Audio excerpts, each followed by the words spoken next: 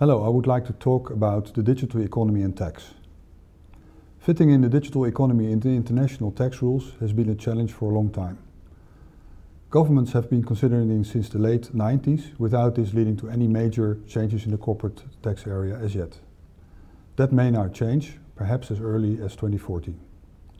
Recent political outrage at multinationals perceived as engaging in sophisticated tax planning to avoid paying their fair share of taxes on local operations may now perhaps also have a profound effect on the tax rules for digital businesses.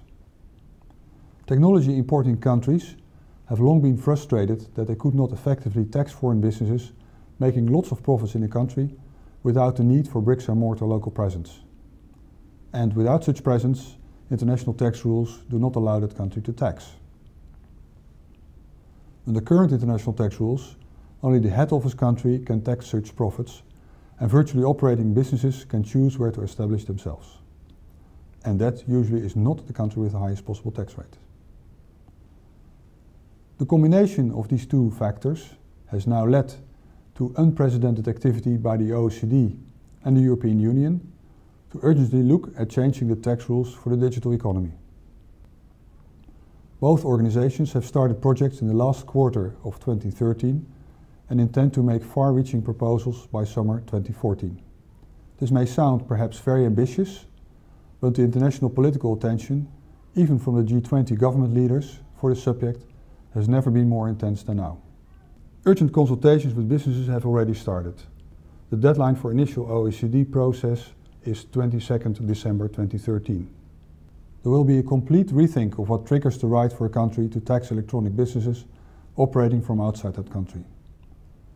The focus will likely shift from bricks and mortar presence criteria to the presence of new forms of intangibles, such as local user base, location relevant data, and other forms of valuable local market presence factors.